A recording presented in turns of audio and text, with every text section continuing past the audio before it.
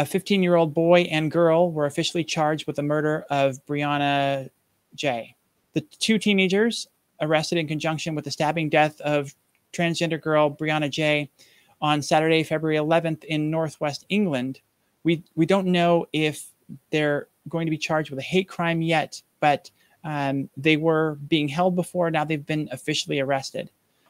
We still have no word on what's going to happen with this hate crime designation. Brianna was transgender, and it seems clearly to be the motivation. So we'll see what they find and what they come out with. They were set to appear before the Chester Magistrates Court on Wednesday, the two teens were. And we'll just stay abreast of this and keep you up to date on what happens with this story. Unfortunately, there just isn't enough other information about it yet.